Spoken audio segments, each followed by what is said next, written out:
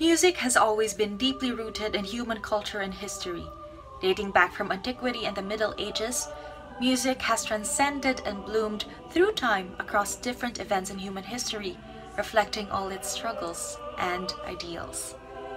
In this year's UPSA MUSiKABAHAGi, we will take you on a journey through the historical eras of choral music and its stylistic subgenres, where we explore their different theoretical characteristics, rehearsal techniques, and performance practice that were shaped through the natural course of human history, cultures, thinking, and growth.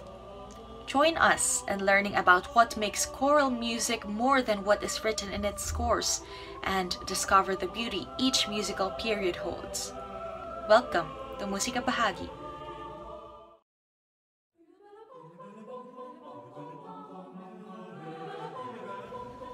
Following the Middle Ages, the Renaissance was considered as the period of rebirth which marks the revival of the political, economic, scientific, and even more so, the artistic and cultural spheres of the society. To introduce us to the music of the Renaissance, here is composer, arranger, writer, performer, and also a faculty member of the UP College of Music, Professor Krina Kayabyab. Good day, everyone. My name is Krina Kayabyab, and today I will be sharing with you a few ideas about Renaissance music. First of all, thank you very much, UP Singing Ambassadors, for inviting me to be part of your concert. Before jumping into the aspects of the Renaissance period, let's look back to a very familiar situation that humanity faced a little more than 500 years ago, the Black Death. This bubonic and pneumonic plague combination caused the deaths of about 1/3 of Europe's population and about 60% of the world's population. Strange black swellings about the size of an egg are found in the armpits or groin. Victims contract fever, spit blood, develop boils, and had internal bleeding. The first wave began between 1347 to 1400. 6 more waves happened between 1400 and 1500. Difficult to imagine and feel how much worse this pandemic was back then. Also hard to resist the possibility that our current pandemic can go on and on for years now, and worse without proper governance and developments in medicine. Now, besides the pandemic, a lot of other social, economic, and political situations affected and influenced ideas about art and music. During the later years of the medieval period, there was the 100 Years' War between the English and the French. By this time, science and secularism became more relied on over religious and supernatural explanations. This developing attitude of acknowledging one's senses rather than solely relying on the church as the ultimate authority in faith, intellectual, and political affairs serves as a precursor to the humanist values harbored later on in the Renaissance period. As what most of us, well, I hope, have been experiencing these last couple of months, we can say that music making never stopped. Developments in notation and compositional techniques continued on during that last 500 years. Let's have a glimpse on some of these pre-Renaissance musical aspects that were carried over and developed further in the next centuries, becoming the standard compositional techniques of the period. First is organum. The simplest way to producing harmony was adding a drone, either the same interval until the end or adding a fifth above. And then from the 9th to the 13th centuries, 2 or more singing voices were added. Of course, these combinations have to comply with the given rules of the period. It can be parallel, can be oblique, can be contrary. Moving towards the 14th and 15th centuries, we'd often find the term cantus firmus. It is usually an existing melody, like a plain chant, which becomes a basis of a new polyphonic work. This main melody was often found at the bottom of, say, a 3-part vocal work, becoming another term for tenor. Now the two lines above create independent melodies while moving in interaction with the other vocal parts. In close reference to polyphony is counterpoint. And so with these, you have a cantus firmus, you have interrelated melodies forming a polyphonic structure, you have contrapuntal movements which aid in the horizontal direction of the piece, you have the recipe for a polyphonic Renaissance work. Another driving essential element that became important in group vocal music is rhythm. The French around 1320 were innovating what is called ars nova or new art. Included here is the writing system of mensural notation. In a nutshell, a piece of music is structured according to divisions of 3 or 2. This was the precursor of the time signature. Then you have fixed forms and trecento forms. Though first conceived as monophonic or solo songs, these forms such as AB or AAB or ABA were also employed in polyphonic songs. But by this time, the treble melody becomes more dominant, becoming the cantus in this context. Some of these fixed forms include the chanson, the rondo, the ballata, and the early form of madrigal. The development of vocal music continued to grow. Soon enough, crucial occurrences marked the coming of a new way of thinking. This became the time when Florence became the city-state known as the cradle of the Renaissance. The Medicis became the most powerful and influential family. Two of the most prolific visual artists were Leonardo da Vinci and Michelangelo. The printing press became a major means to the propagation of literature, ideas, as well as music. Patrons became important financiers of the arts, rather than a central church. Perspective became a key concept and practice that led to more realistic and naturalistic works of art. People of a particular region speak the vernacular, rather than the Latin language commonly used in the previous period. The Reformation movement led by Martin Luther challenged the practices of the Catholic Church. Now on to more of the musical styles that became transitional and descriptive phrases from the Renaissance. The interest to add more vocal sonorities in singing chants led to the idea of polyphony, or rather, Renaissance polyphony. Notation systems, song forms, and harmonic rules resorted to a new way of composing and transmitting music. From crude, harsh, open harmonies, casual dissonance, parallel fifths, and octaves, the accepted music turned into having full, sweet, and controlled sound. While medieval composers tended to contrast the separate strands of music, Renaissance composers aimed to blend them together, working gradually through the piece and attending to all parts simultaneously. Counterpoint and harmony were utilized to create a sense of direction, tension, and resolution in Renaissance polyphonic music. And so, despite differences in usage and purpose, compositions for both sacred and secular music share similar compositional devices that are rooted in this Renaissance polyphonic color and texture. For the sacred genres, you have the Lutheran chorale, the English anthem, the metrical psalms of the Calvinist Church, and the masses of the Catholic Church. Polyphonic music had a new face through the music of Giovanni Pierluigi da Palestrina. His music has been described to have captured the essence of the Catholic response to the Reformation. Here is a passage from Pope Marcellus' Mass. Listen and take note of the following descriptions. Consonant harmonies are heard mostly on every 2 beats to demonstrate sonority. Consecutive leaps, more than 3, are avoided. Each voice has a great variety of rhythms, and text declamation is used, using melismas to significant syllables. Now, with national secular songs and madrigals by the 16th century, they introduced the idea of music as a dramatic art. With the effect of music printing that allowed wider dissemination, music began to be sold as a commodity. With forms of group singing such as the madrigal, new ways of text declamation, imagery, expressivity, and dramatization were explored. A variety of homophonic and contrapuntal textures that overlap, and the addition of voices from 4, 5 to 6 or more toward the end of the century were all employed.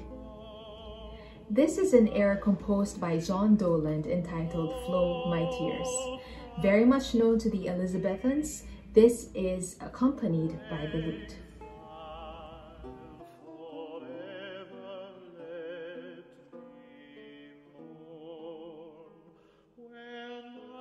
Claude Lejeune composed this piece entitled Récit Venir du Printemps.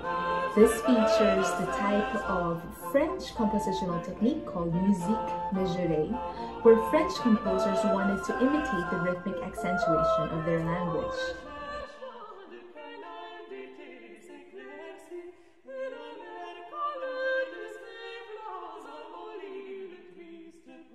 English had Thomas Morley and Thomas Weelkes, who extensively used the device, word printing, in composing and coordinating the music with the meaning of the text. This is demonstrated in his famous madrigal, As Vesta Was.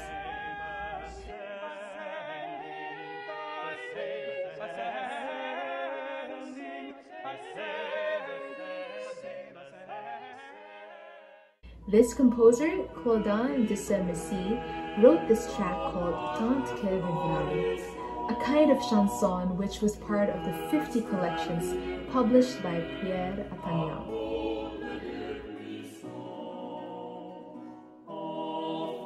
Another chanson is Clément Jeannequin's All Joli Joue. With such a light-hearted mood, its first line is translated to, "It is merry sport to play at tumbling." But before the UPSA performs this one, here first is Omanium Mysterium by Tomás Luis de Victoria from Spain.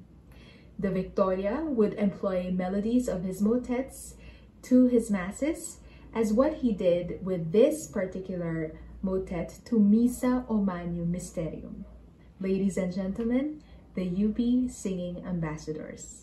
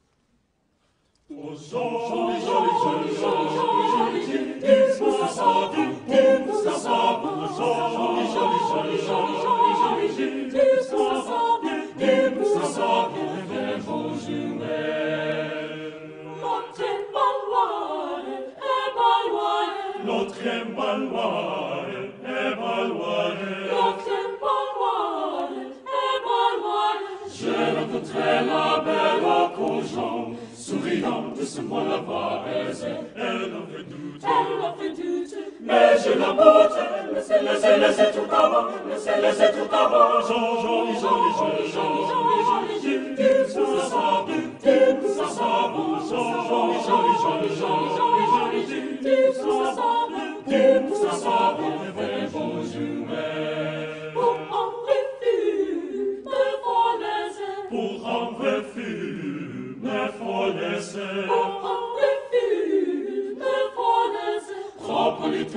amoureusement, souriant doucement la valse, elle le riote, danse ce note, laissez tout avant, laissez tout avant, joli,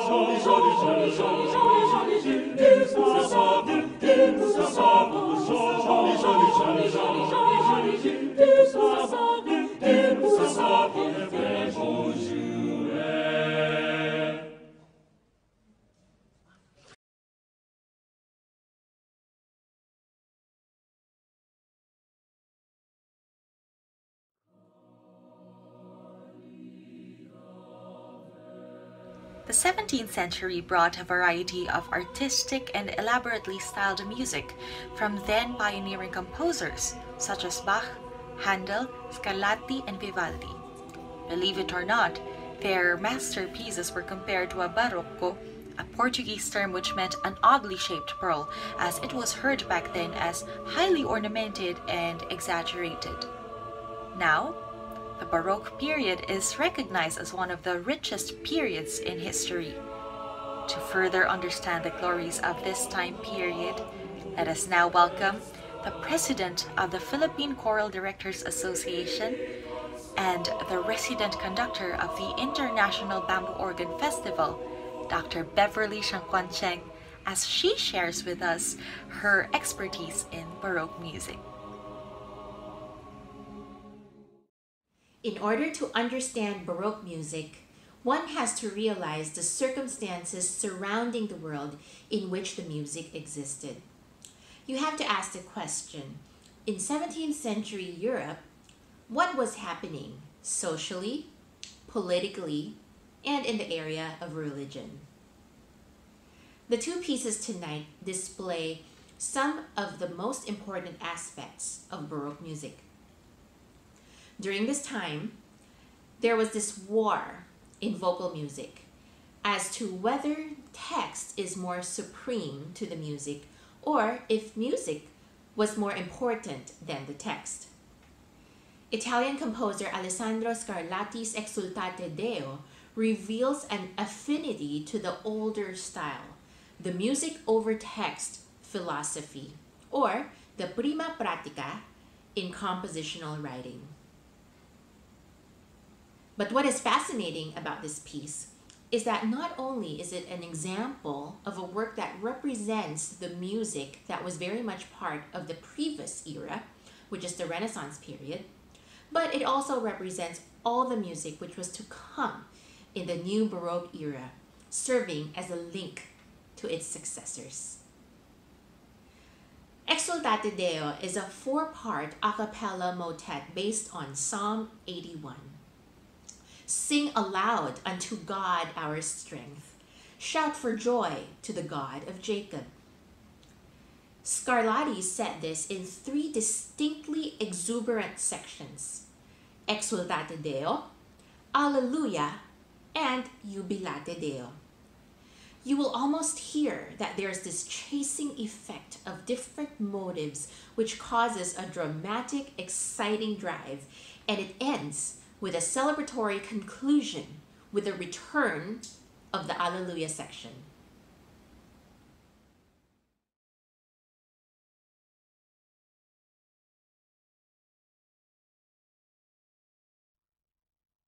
Exultate,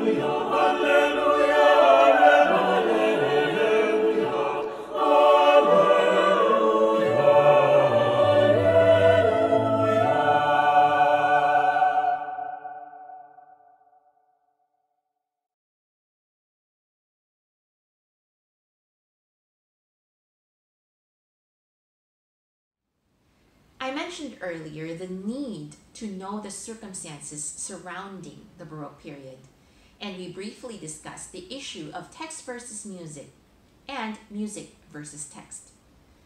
Now I'm going to introduce another issue that was happening during this time. You know, instrumental writing was rising in prominence very quickly during this period, and so there were questions about the significance of instrumental music. So contrary to the four-part a cappella Exultate Deo, which you heard earlier, you will now hear Hallelujah Chorus from Handel's well-known oratorio Messiah, which is accompanied by a full orchestra. Next, for Hallelujah Chorus comes from the book of Revelation in the New Testament of the Bible. Alleluia, for the Lord God omnipotent reigneth, from Revelation 19 verse 6. Now from Revelation 19 verse 16, and he had on his vesture and on his thigh a name written, King of Kings and Lord of Lords. Finally, Revelation 11 verse 15, and he shall reign forever and ever. You know, many elements make this chorus stand out so powerfully. The first of which is the rhythmic setting of the word hallelujah. You know, Handel does not just set this with equal length, hallelujah. Instead, he elongates the first syllable at the beginning of the chorus, hallelujah, and punctuates with alleluia. And of course, later on as he repeats this same word, he sets it rhythmically in different ways. Hallelujah, hallelujah, as the piece progresses. And Hallelujah, hallelujah, hallelujah, hallelujah, hallelujah. in one of the most important climaxes in this chorus, there's a point in which King of Kings and Lord of Lords is powerfully declared.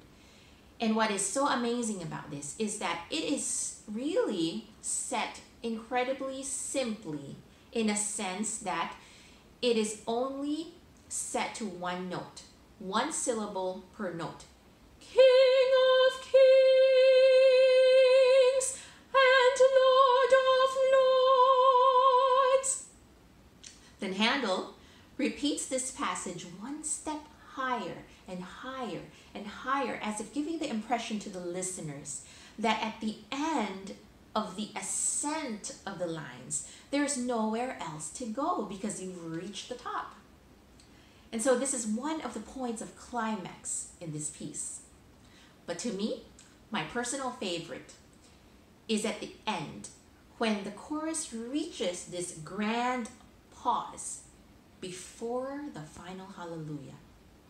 So you will hear hallelujah, hallelujah, hallelujah, hallelujah. It ends there with that grand pause. Then everybody goes hallelujah, as it ends majestically, exuberantly, and with so much declaration of praise.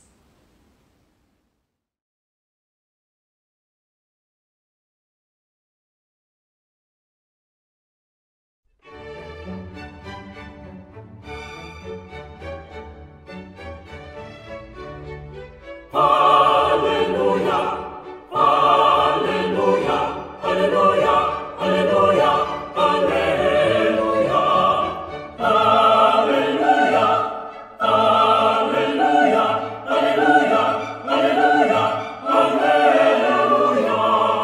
For the Lord God omnipotent reigneth. Hallelujah, hallelujah, hallelujah, hallelujah.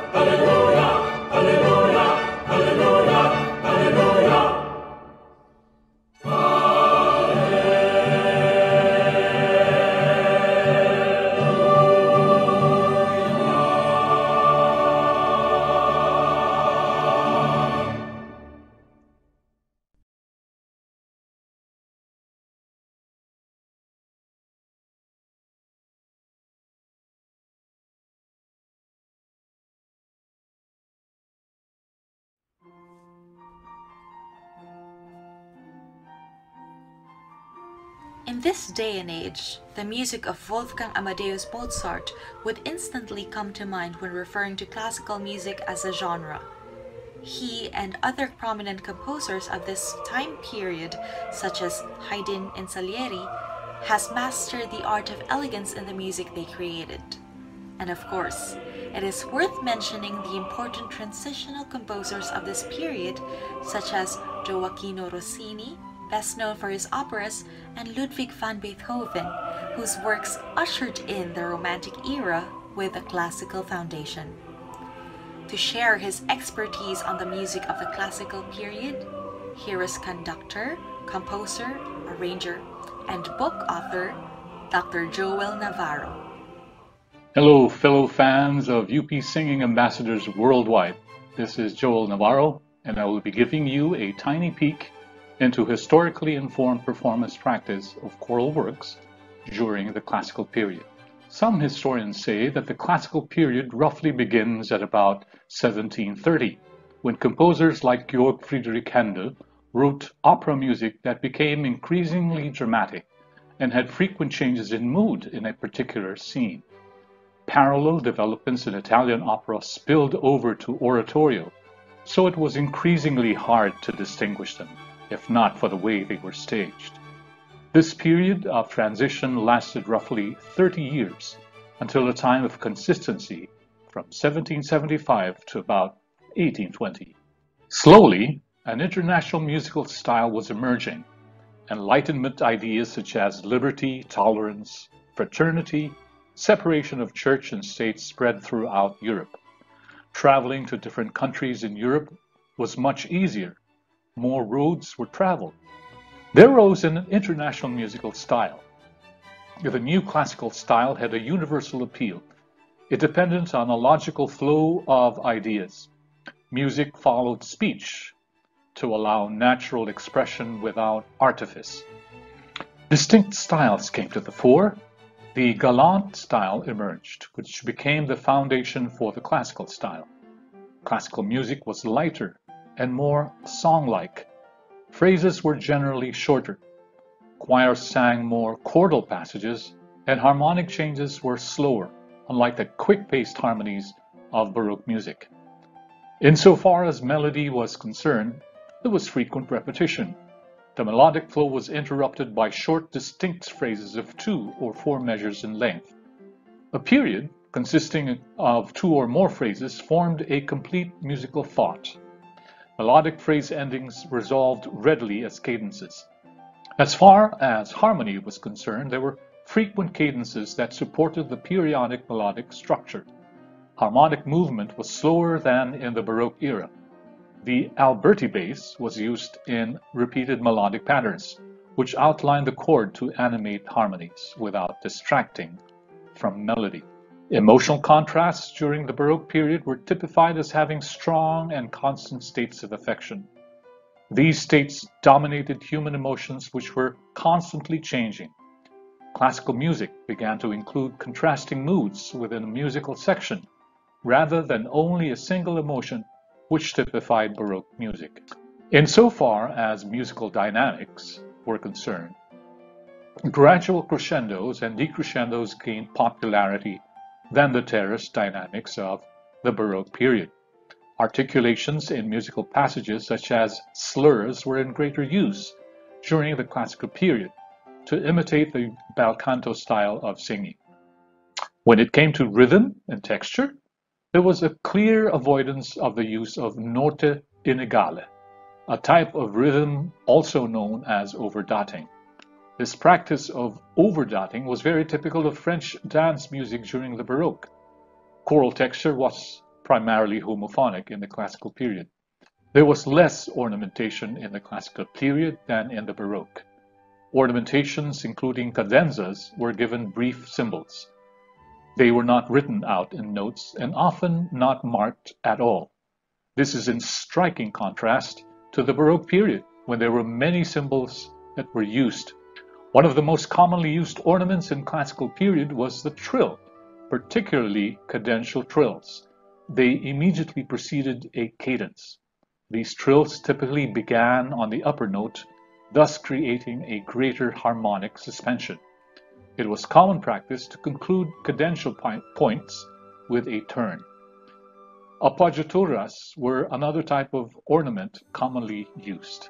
An appoggiatura is written as a grace note that appears before the principal note, and it would actually have received half the value of the principal note. It is approached by a leap and resolved by a step. Another example of ornamentation is the turn. The one on the left is how it looks like on the score. The one on the right is how it is played. Pitches during the classical period were approximately tuned to A 430 Hz, which is about a semitone lower than it is today at A 440. There are tuning forks used by composers. The one that Beethoven used tuned A at 455 Hz. Some tuning forks in France varied from 429 to 452 Hz. The vibrato was considered a type of embellishment to the music. Woodwinds used both breath and their fingers to create vibrato. During the classical period, woodwind instruments were made with tone holes carved out of the instrument, not keys which are used today. The design made finger vibrato possible. A few performance styles predominated during this transition period. Sturm und Drang, meaning storm and stress, was a movement in German literature that began in the second half of the 18th century. Its goal was to elicit shock in the powerful and even violent expressions of emotion. The galant style. In 18th century music, stile galant referred to as homophonic style as opposed to strict, learned or contrapuntal style. It is characterized by light texture, frequent cadences, heavy ornamented melody, and simple harmony. It is considered the characteristic style of the classical period and can be found in music from all the major centers in Italy, France, and Germany. Empfindsamer Stil is a style associated with North Germany and could be considered a dialect of the Galant. The goal of the Empfindsamer style was to express emotion more naturally, sensitively and subjectively than in Sturm und Drang. Empfindsam means sensitive or sentimental, and it is characterized by simple homophonic texture, frequent use of appoggiatura or psi figures, and harmonic and melodic chromaticism. From a macro level, opera reforms were being made. Camera opera was gaining ground. New instruments were being made to favor a bigger orchestral sound. Because of these new and more versatile instruments, new and larger forms of music were being composed for specific instruments. Piano sonatas, violin concerti, and symphonies became more prevalent and celebrated. With all this background information, how then shall we proceed with performance? We are an oral culture. Do not be ashamed of it. 80% of the world's learners are oral learners. Musicians of the time knew what the style was by simply imbibing the musical idiom and studying with great masters. They lived and breathed the style, so to speak. For us living in the 21st century, it will be helpful for us to form the classical sound ideal in our head. To do this, listen to and watch classical performances online by well-known groups who specialize in this style. Subscribe to online classical music platforms. Compare and critique these performances as a choir. Vocal and choral preparation and performance are informed by the context of their time. The rise of instrumental music saw the development of more versatile instruments with wider ranges. Flexibility with key changes were easier to play and were more powerful in sound. The voice and the instrument always had parallel and interacting developments. So, the advice is sing as if your voice was an instrument. Listen to how instrumental music affected articulation, dynamic phrasing, and expression. Vocal agility in operatic performances highlighted practices in phrasing, articulation. and interaction with instrumental sound and color, sometimes in imitation, sometimes in complementarity. Here are helpful ideas to develop technical mastery for the classical period choral works. Breath. Develop alignment in breath. Give that tone good breath support. And the tone, make it flexible, warm, and expressive. Make it capable of gradual increases in volume and gradual decreases in volume as well. Give it some resonance, a good combination of high and low frequencies in the voice. Develop a mastery in executing a range of articulations and character, such as legato, marcato, sforzando, tenuto, and the like. Develop a mastery in ornamentation in producing trills, turns, mordents, melismas, so-called rocket figures, singing rapid chord tones up and down. Study the score. What does the choral score reveal? What was the balance of performing forces then? Given our accessibility to only modern-day instruments, how can we satisfy that balance? How do I get the sound of an organ positive? Is it in good taste to use sound patches in keyboards when no organ positives are available? Given our constraints during the time of the pandemic, let's make our decision out of the historical data that we have and make considered decisions to make the best out of what we have. Be insistent on the clarity of the cantus firmus, or the main melody in choral writing. Keep the choral tone flexible. And consider the use of regional Latin used during the composer's time. It adds a quaint color and character to the performance. Be sure to adopt syllabic stress to imitate inflections. Consider historically informed performance through concert venues. Is the venue of the first performance close in size to the current performance whole size?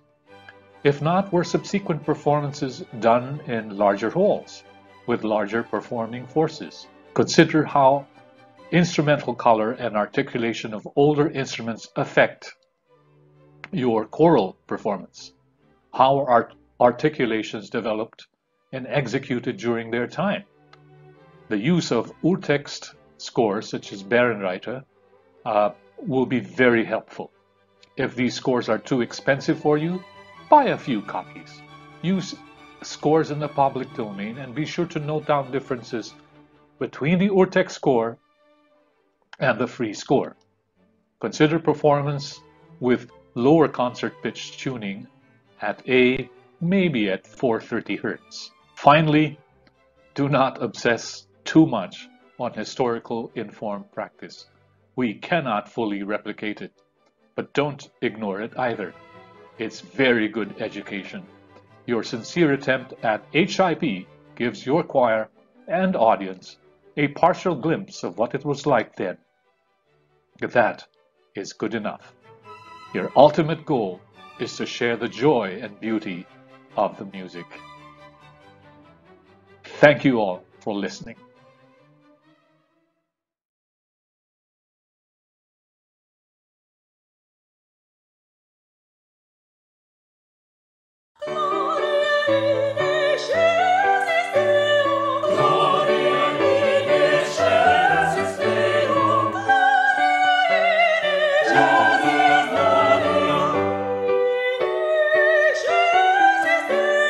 Gloria in excelsis Deo.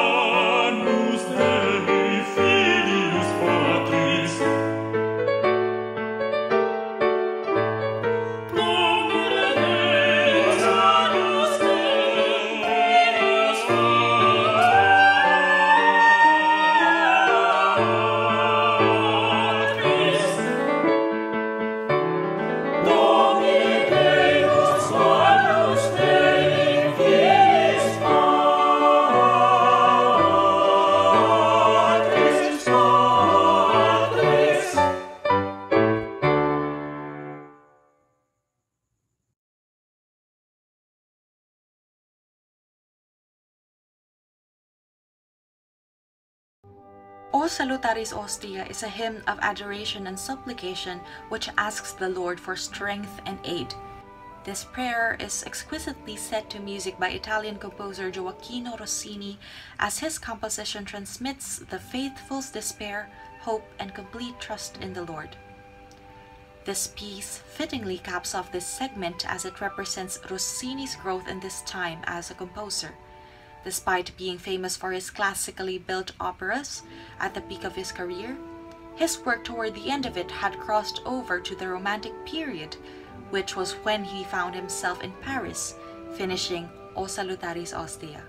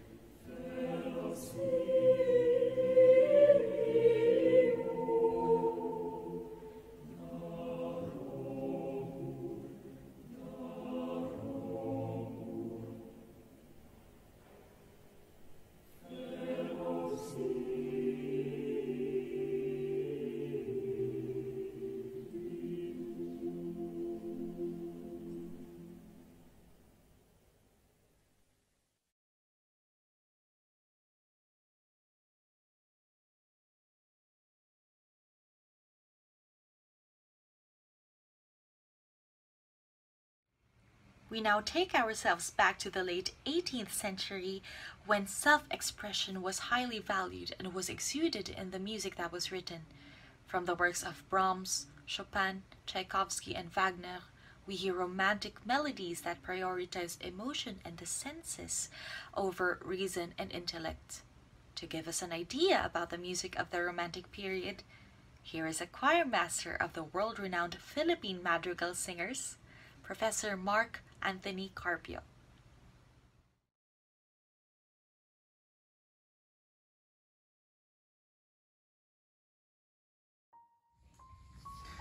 Nowadays, we use the word romantic to describe anything that elicits an expression of love. We use it to describe a person, a place, a situation, a movie, or a story. However, when we refer to that period of music history in the 19th century, the word is not used in the same sense. Originally, romance refers to a type of story that was written in a Romance language. Romance languages are those that developed from Latin and the Roman provinces, French, Italian, Spanish to say a few. Because many of these stories were about love and adventure, the word romantic has been associated with them. And because the writers would set these stories in a scenic area, people have also associated the word romantic spot with beautiful places. But this was not the intent of the people who described the literary movement that began in the late 18th century. It was used to describe the imagination and inventiveness in telling a story. The word suggests not just love, but also adventure, scenic beauty, improbability, and make-believe. In his article, Romantic, The History of a Word, Thomas Ackerman wrote, "Romantic in our current culture could be described as the opposite of logical. Romantic, possessing a whimsical, creative, and imaginative approach taken by that of a dreamer, while logic being a more rational, calculating, and realistic worldview." Throughout the history of music, there has always been a tension between the classical and the romantic views of life and art. Objectivity versus subjectivity. Form versus freedom. Universality versus individuality. Classical music requires control of harmonic tension, balance between dissonance and consonance, and careful and complete exploitation of thematic development. On the other hand, the romantic spirit requires releasing of formal constraints and a carefree expression of the ideas and emotions of the individual composer. Movements like Romanticism frequently come as a reaction to something else. In this case, it was partly a reaction to the Industrial Revolution that began in the latter part of the 18th century. Followers of the Romantic movement rebelled against mechanization, mass production, and urbanization. These were seen as contrary to their vision of an idealized and natural state of being. People were turned into work machines that lacked the capacity to make informed and uncoerced decisions. Another significant event that happened around the same time was the French Revolution.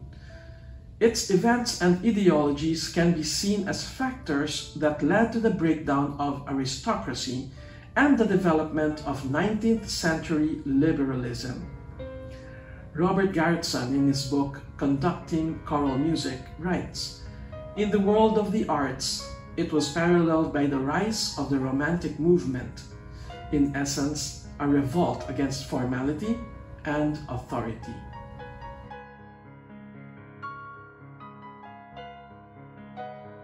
Romantic composers tended to write out exactly what they wanted with regard to dynamics, tempo, and expression. Before this period, composers would write very little of these markings in their compositions, or none at all. Any edition of music written before 1750 that contains dynamic, tempo, and expressive markings, not clearly identified as editorial, should be considered questionable. Quite opposite, the 19th century composers became generous in marking their scores. Nevertheless, one should still closely examine the text in order to properly apply the markings indicated by the composers.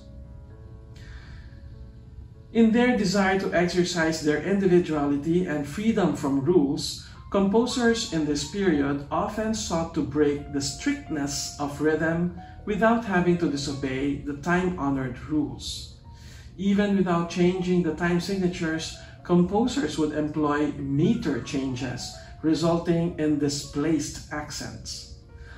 Different ways of syncopation were also used as an expressive device. Rhythmic patterns became intricate and irregular phrase structures were used. Tempos ranged from extremely slow to extremely fast, and they were closely aligned with the mood of the music. Expression of varying moods within a composition resulted in abrupt changes in tempo. The wind-up metronome was invented in 1815. Composers started to write metronome markings on their scores. Nevertheless, they were meant to be guides. Even composers themselves did not follow their own metronome markings at times. Accelerando and ritardando were frequently used. Rubato was practiced to the fullest extent. Manipulating the tempo was considered expressive. Generally, in performing music of the Romantic period, the tempo should be somewhat elastic and it should reflect the expressive nuances of the text. Similar to tempo markings, extreme dynamic markings were also used, ranging from 4 Ps to 4 Fs. In contrast to the relatively smaller sized ensembles in the classical era, composers in the Romantic period employed combined forces of large orchestras and choirs. This became the ideal medium for expression of these extreme dynamic levels. Gradual swelling and diminishing of tone became a widely used expressive device that created an illusion of distance, oftentimes employed with nuances in tempo. More Italian terms were used to describe the precise intent of the composers. In addition, composers started to use their own language for expressive and dynamic markings. Knowing their precise meaning will definitely help in the interpretation and performance of the work. Composers explored the limits of the major-minor harmonic system. Harmonic chromaticism gave them a wider range of expressive devices. As a result, dissonances were more frequently used. The Romantic era was a period in which individual expression was very important in the interpretation of music. Romantic composers used standard notation and indicated in relatively specific terms the way they wished for their music to be performed. So, in performing the choral music of the period, I recommend that one studies closely the text and the markings of the composer in the score.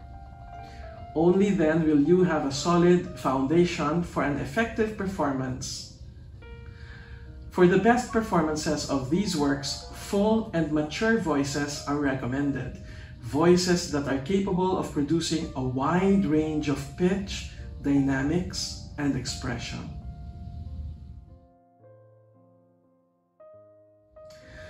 Some authors argue that musical romanticism is predominantly a German phenomenon.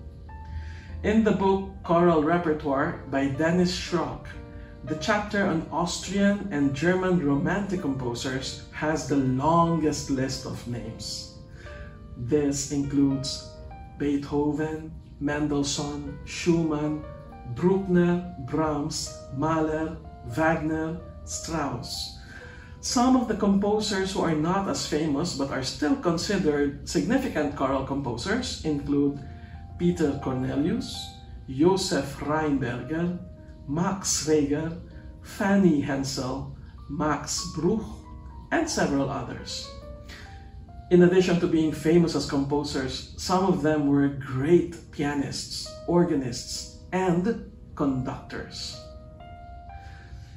However, most of them were divided in their views of music.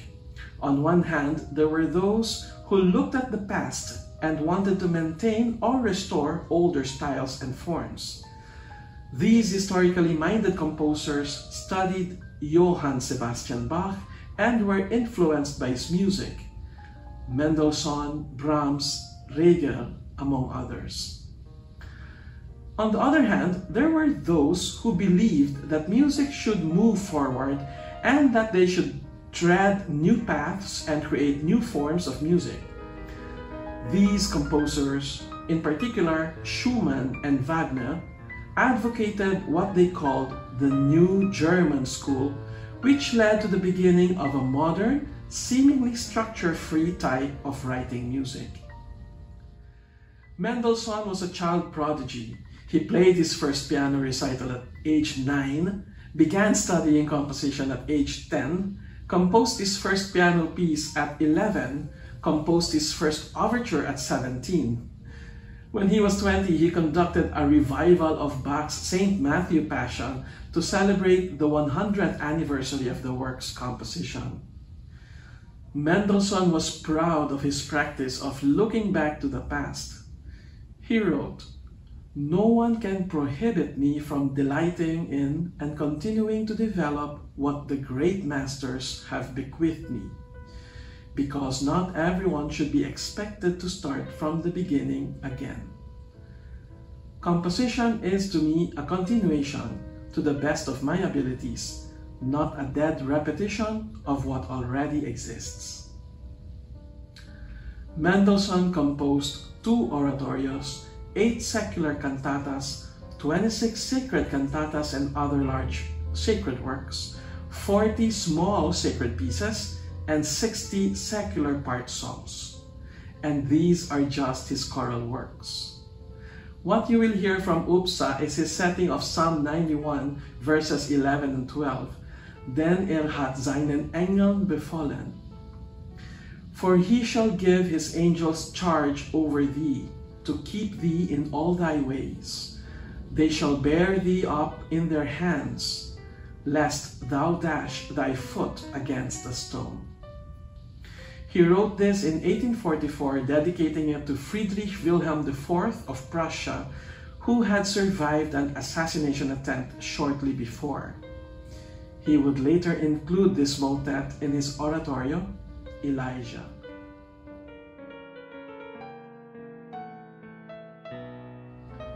One way in which the Romantic spirit was expressed in the 19th century was through nationalism. Whereas classical music tended to be universal in character, Romantic composer and compositions paid tribute to their country of origin through the use of folk melodies, dances, or instruments, or through musical depiction of some place in their homeland. This became popular especially among Polish, Hungarian, Russian, Czech, and Scandinavian musicians. One of these composers who used music to express nationalism was Edvard Grieg. As a strong supporter of the nationalist movement in Norway, he worked towards giving the Norwegian people an identity through music. With this, he became the first Norwegian composer to achieve international recognition. UPSA will be singing his song Våren, originally written for voice and piano, with words by the Norwegian poet and journalist Asmund Olavsson Vinje. The song speaks of the Norwegian landscape's seemingly magical emergence from winter to spring. Images of the thawing ice, flowers, the newly green grass, the birds, and butterflies can be seen as you listen to the music. The poet wonders if this might be his last spring, observing that life has brought so much more than expected, and that someday all must come to its end.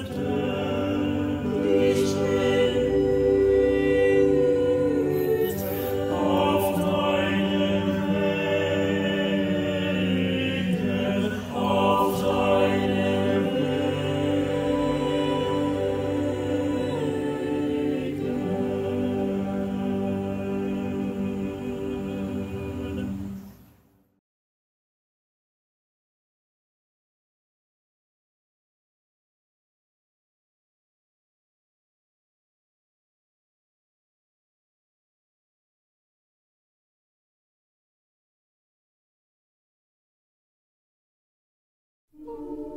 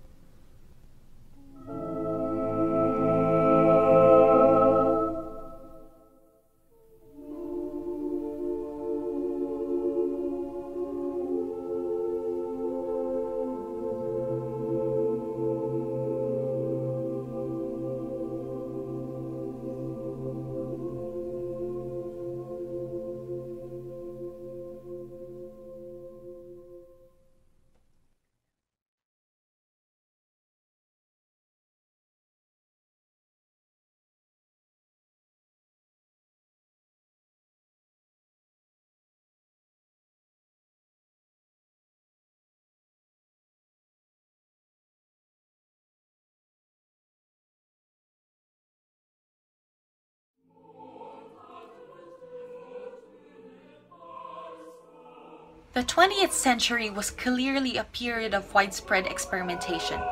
Music changed dramatically due to the hostile political climate, advances in technology, and huge shifts in style.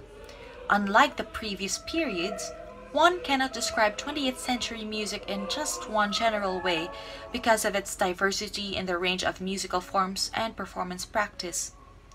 Composers started to escape from traditions of the era, creating a broad range of totally new and often radical music. The traditional classical music branched off into lots of different sub-movements such as Impressionism, Futurism, Modernism, Minimalism, the rise of atonality, jazz, and the use of electronics and technology.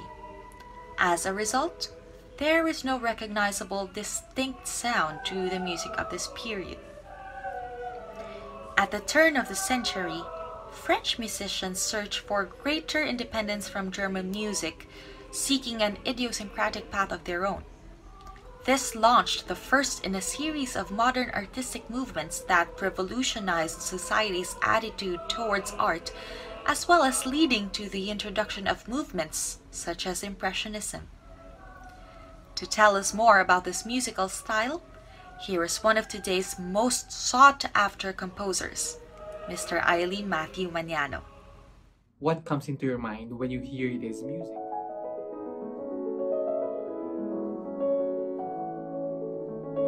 Surreal? Dreamy? Does it make you feel something? Well, at the start of the 20th century, there were several styles developing, and Impressionism was one of those. The whole idea of Impressionist music was that musicians were drawn to convey moods or emotions rather than distinct sounds in a song. They wanted their pieces to evoke feelings. It all began with this painting, Claude Monet's impression Sunrise, where the term was borrowed from. It gave the Impressionist movement its name when the critic Louis Leroy accused it of being a sketch or impression of an unfinished painting. Thing is, Impressionist artists were less fixated in painting a reflection of real life. Instead, they give us an impression of how a landscape, thing, or person appeared to them at a certain moment in time, and show it to us as if it were happening before our eyes. So, what made Impressionist music unique? Music became less clearly confined by traditional harmony and form. It lacked defined and steady rhythm, as form is very fluid and changeable. Impressionists explored new harmonic directions through unusual chord combinations, the use of major seventh chords and the chord extensions. They also explored the whole tone and the pentatonic scales, as well as the different modes and keys, thus creating a tonal ambiguity and the blurring of the tonal center and cadences, which leaves the listener the feeling of unanchored in any key, like floating in a keyless space. The French composers Claude Debussy and Maurice Ravel were the two leading figures of Impressionist music. However, Debussy never liked the term Impressionism, and he quoted this. He actually preferred the term symbolism when referring to his music, which is a literary movement that directly inspired him. Debussy, being an intrepid explorer, continued to push the boundaries of music and explore new sounds. He developed a remarkable harmonic language and new structures that can be related to Impressionist and Symbolist aesthetics. His major source of inspiration for his compositions was about the mysterious nature. Clair de Lune, or Moonlight, is the third and most famous movement from Debussy's Suite Bergamasque. Its title comes from a poem with the same name by a French poet, Paul Verlaine. Clair de Lune, probably Debussy's best-loved and best-known work, is a timeless piece with a self-reflecting nature that evokes different emotions and treasured by its ethereal beauty and sense of mystery. Due to its popularity, it has been arranged not just for a wide variety of instrumental combinations, including notable orchestrations, but also for voice. During the 60s, there's a group that pioneered and became very influential in the transcription of orchestral, piano, and instrumental music into vocal music, the Swingle Singers. These groups specialized in a cappella classical music, madrigals, and eventually onto different styles. It was in 2013 when I first heard Ward Swingle's arrangement of Clair de Lune, sung by the Swingle Singers live. It simply elevated the beauty of Debussy's music into a different level. Hearing them made me realize that vocal music can be transcended. So fast forward to last year, 2020, I made my own setting of this piece, which you will hear shortly. Impressionism's focus on emotions and feelings somehow offered an escape from the restricting rules and regulations of the previous era. It paved the way for the further development of music and offered composers an alternative venue to express themselves better. I'd like to leave you with these words from Debussy. We should be constantly reminding ourselves that the beauty of a work of art is something that will always remain mysterious. That is to say, one can never find out exactly how it is done. At all costs, let us preserve this element of magic peculiar to music. By its very nature, music is more likely to contain something of the magical than any other art.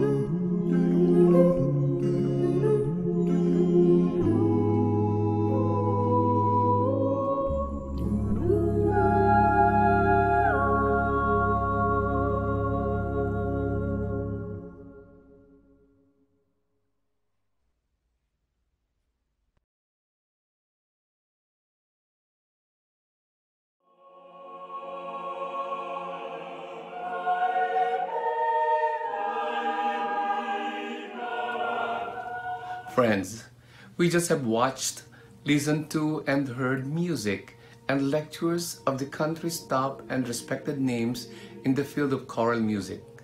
This covered half a millennium of European music history and culture prior to our present time period. My dear colleagues and choristers, I am happy to realize that your presence tonight is an indication that you are all aware of the importance to educate ourselves with the history of music to have a better understanding of the pieces that we perform. This lecture concert aims to introduce some important concepts in music history to those who are seeking to be exposed in classical music, and maybe a review to those who have a little more experience. This definitely guides us to make informed and correct decisions, including our cognitive perception and subjective artistry when it comes to interpreting period music in a contemporary setting. Through the years, through scholarly scrutiny, we have observed lots of changes in terms of form and style. But even with the ever-changing music scene, one cannot deny the importance of learning from those who came before us. This is how we come up with innovations. We work with the ideas that the great masters of the past have left us, and then we question, we challenge, and improve what we have grasped in order to come up with pieces and performances that speak of and reflect our current times. To all the musicians watching, especially our young budding conductors, we are challenging you to acquire this information and do more reading and listening. Truly, this will further elevate your musicality. Let us all continue to explore and hone our skills and make this time period, our time, as interesting as possible to our future generations. This virtual concert will be concluded by a piece composed in these contemporary times by one of the leading composers of our country. In 2019, I wrote an elegy as a tribute and farewell to a dear friend and brother, Kuya Berto, who unfortunately passed away during the UP Singing Ambassadors 2018 European Competition Tour. UPSA commissioned Maestro Ryan Cayabyab, our national artist for music, to set the poem into choral music. In a way, it has become part of the group's grieving process.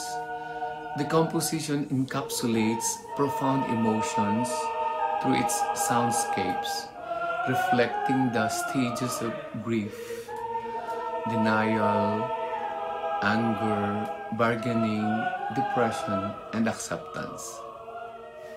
Even today, the song resonates more as we experience different forms of grief in this pandemic. Loss of human touch, loss of our freedom, our dreams, our loved ones who have succumbed to this virus. Let this song guide and inspire us to move forward to acceptance, to a new life, to hope.